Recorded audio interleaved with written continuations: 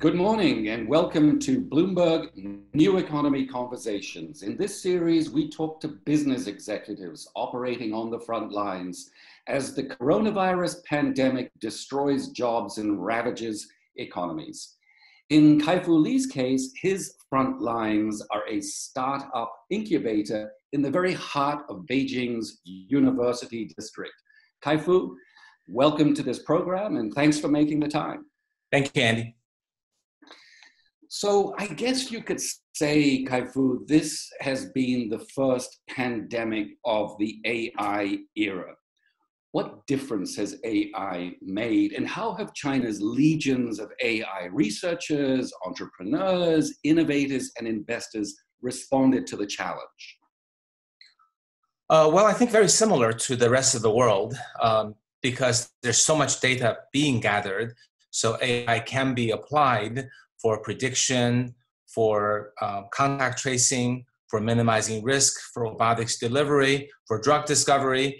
So there are many, many places we could use it. And certainly Chinese companies have been, in the last few months, have been building smart robots for healthcare, temperature check stations that can check automatically and move closer to you, and also technologies in drug discovery. We can talk more about that. But having said that, I really think the AI community wasn't completely prepared for this, because previously AI had been focused on internet, financial, autonomous driving, and things like that. But I think the good news is, I think everyone is now galvanized and excited and want to contribute. And I'm sure before the pandemic is over, we'll see a lot more contributions, and certainly we'll be ready for the next one if there is a next one.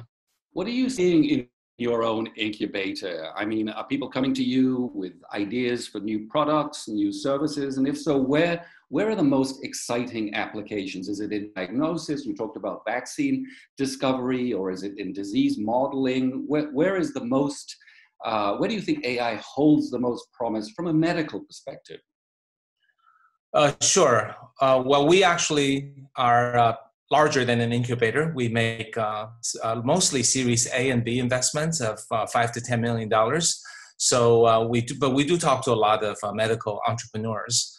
And in terms of the intersection of healthcare and AI, I think there are a couple of areas that have gotten us quite excited, mostly with companies we had already invested in. For example, we have one company called In Silico Medicine, which is looking at a very clever way to handicap the spread of the virus. That is by blocking the protein that's responsible. So they use deep learning to generate new antivirals and then try to essentially block and disable the proteins that cause the spread.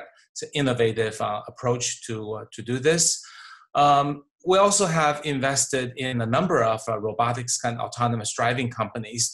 All of them are trying to pivot to be helpful, not necessarily profitable, but helpful to them, to the delivery. Because as we've begun to realize, the spread of the coronavirus can be largely through people who contact a lot of other people, healthcare workers, delivery, and restaurant workers and so on when the restaurants were open. So a lot of the companies are trying to retrofit, whether it's a robotic technology or a autonomous vehicle technology, to see how they can substitute people to avoid people having to take on these dangerous jobs and creating more spread. And that's been another good application. There are also a lot of applications beyond healthcare, but we can get to that later. So what do you think the lingering effects of COVID-19 will be on AI? Will it accelerate, do you think, adoption? Do you think it's going to be a more permanent part of the technology ecosystem in the future? I think it'll actually accelerate the use of AI, partly because we'll see AI producing results in a number of areas. But more importantly, AI depends on data. And there are many scenarios in which in the past we haven't been comfortable generating data or using online For example, having an interview like this one, but also online learning, telemedicine, e-meetings, e-weddings. So these are all things that are really blossoming using Zoom and other platforms. But what that also creates is the data of these meetings and virtual presence, and the opportunity to plug in so-called digital humans as a sales agent or customer service rep, or to answer your call when your friend is not at his or her computer. So all this digitization is going to so accelerate that I would say in the last 2 months, the degree of digitization in the world has probably moved at a speed of 2 years. So we've done 2 years of digitization in just 2 months. And then we've got a few more months to go. And then that will change people's habits, and people will use online digital communities more, and that will create more data, and then that will create more opportunities to plug in AI and to use AI for better predictions and better financial results, but also better user features. So I think this digital nature is something that's going to be huge. And as I mentioned earlier, the robotics to do the human contact is another big place that will blossom. So I think there will be more data, more opportunities to use AI. So in general, East Asian economies have been far more successful than Western economies in containing this virus. Taiwan, where you are right now, is a shining example of that. Obviously, East Asia had experience with SARS, and therefore they were more prepared. But to what extent do you think it has to do with the way that East Asians in generally are much more enthusiastic about adopting new technologies, including AI? I do think there are East Asian elements that cause the number of spread and the deaths to be lower in East Asia. I would say first and foremost that East Asian cultures are generally more societal oriented, so collectivist societies that are willing to use self-discipline for the good of society. And for example, there is kind of a belief that, well, everyone should wear a mask, and people actually should be embarrassed if they didn't from the very beginning of the pandemic. And similarly, if people are asked to stay at home, they will do that. And also, if contact tracing for the period of the pandemic takes personal data, people are not bothered by that. In fact, there are certain countries and regions that have laws that allow for the period of pandemic to have geolocation of each individual collected anonymously, but used to inform other people if they are in contact with someone else. So these kinds of things. Why are they not bothered by that, Kai-Fu? Is it because Asians have less of a sense of privacy? I mean, places like Hong Kong and South Korea and Taiwan are prepared to accept a level of intrusion by the state into their personal lives, which would be totally unacceptable in the United States. I mean, is it a difference in the approach to privacy, or are Asians more trusting of their governments and of big tech? Well, I think this is a philosophical question. If we go back to the roots of Eastern and Western civilization, we will see that privacy, personal property, as a part of the most valued human rights are more in the Western side. It's valued in the Eastern Asian, of course, but security is even higher, at least in the East Asian. I think maybe it's more of a higher value of security, safety.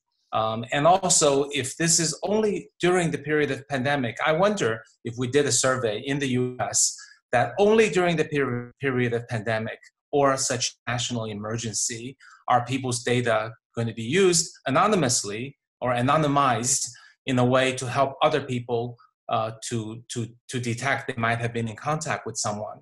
And I wonder if maybe at least half people would say, okay, for the period of pandemic. So I think it's not so much a binary, I want security and no privacy, or I want privacy and no security. It's kind of a priority that happens.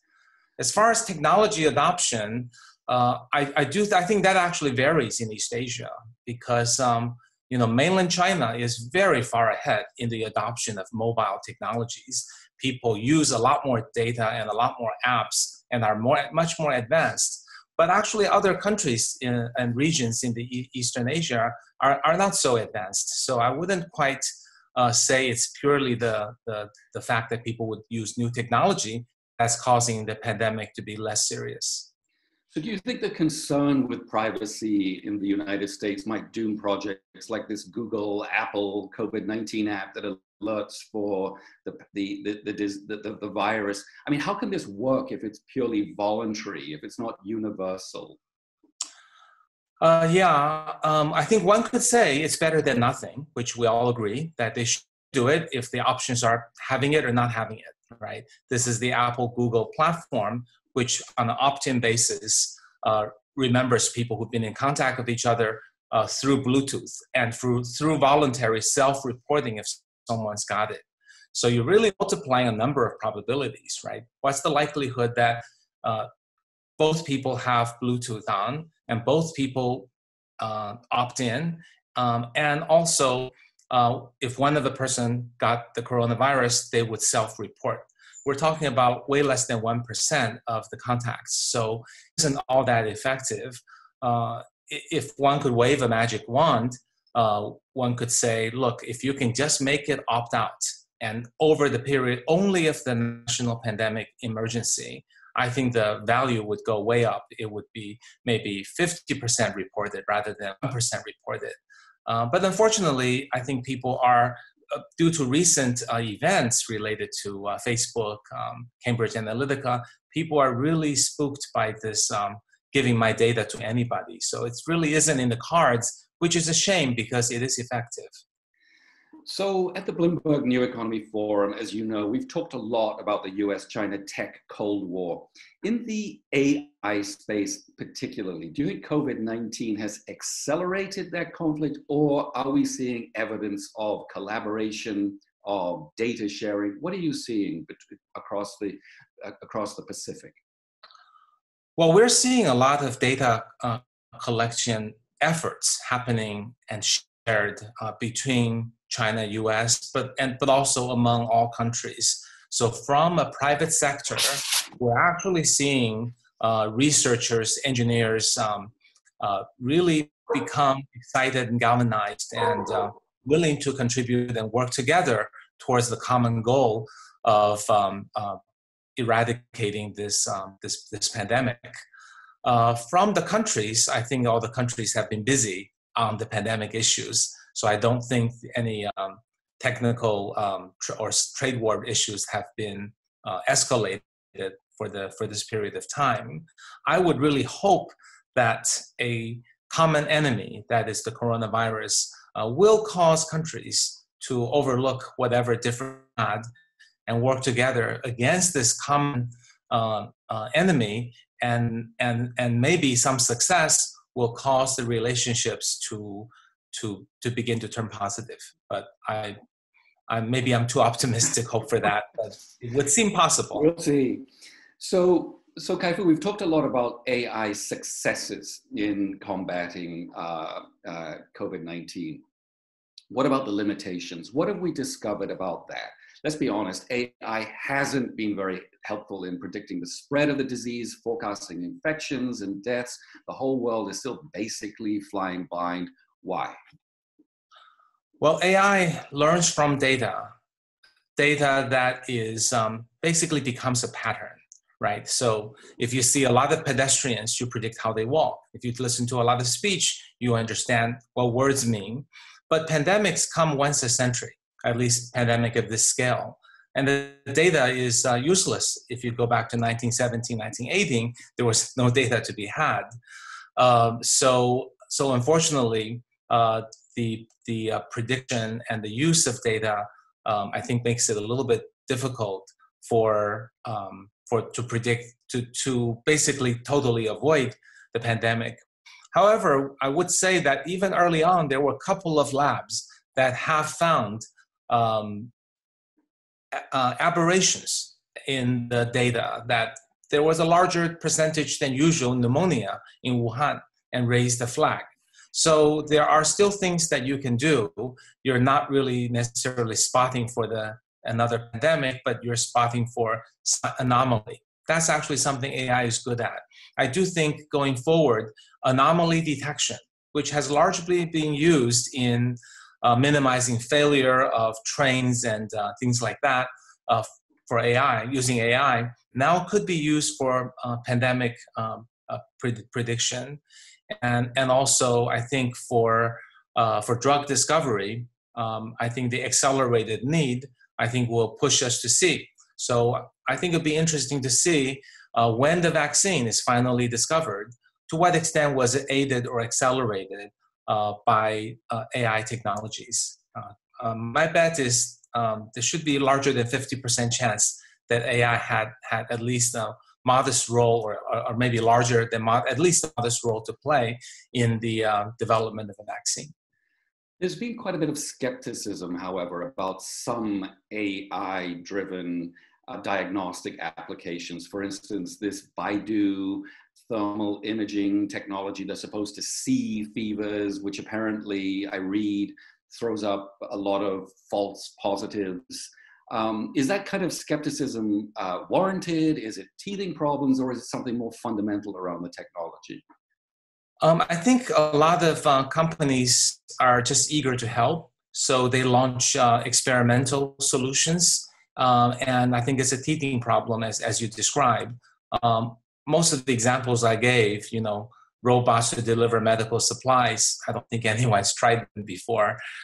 They just saw a need, and then they developed it. Ways to measure and guess people's temperature. People never thought about that.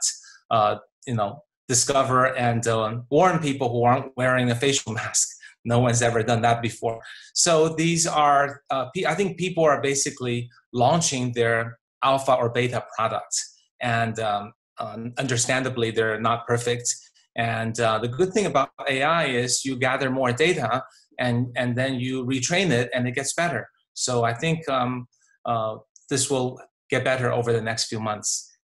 It does seem, though, that even in this AI era, there is no substitute for human ingenuity and accumulated human knowledge and wisdom. I mean, much has been talked about these data researchers in Boston who use natural language techniques to go through Chinese social media sites and alert. And apparently they claim, or it is claimed, that they were the first to raise the red flag about coronavirus in China.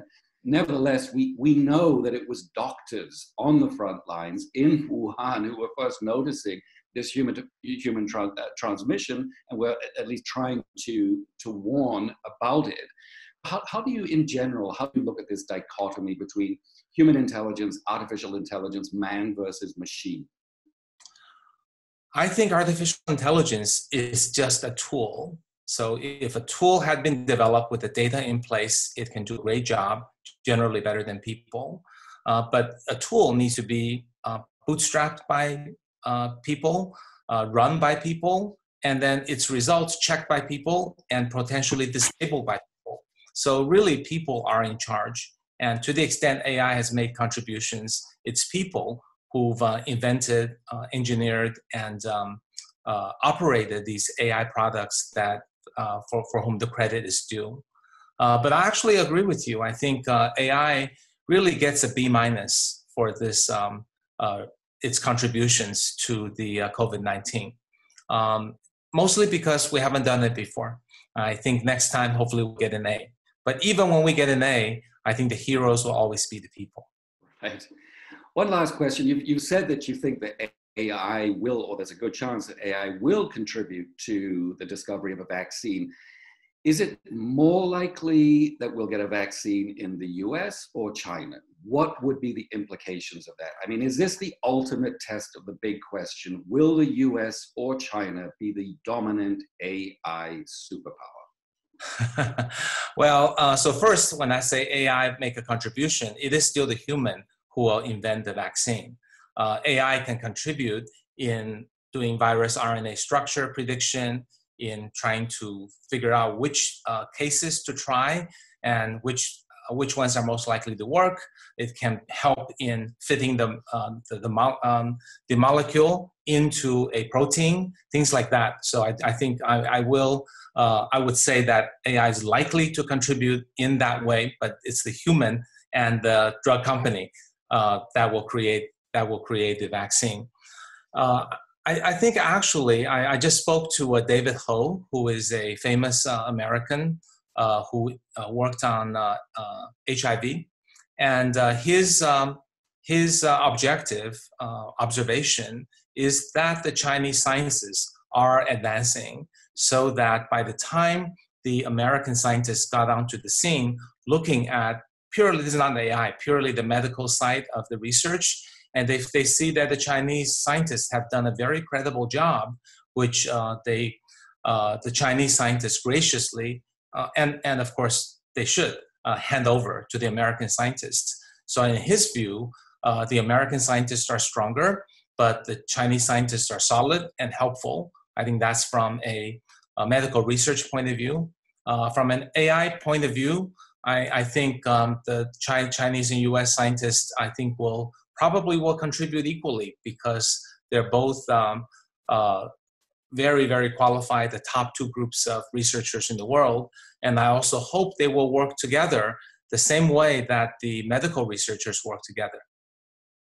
Kai-Fu Lee, that's an optimistic note to end on. Thank you for being with us. Thank you.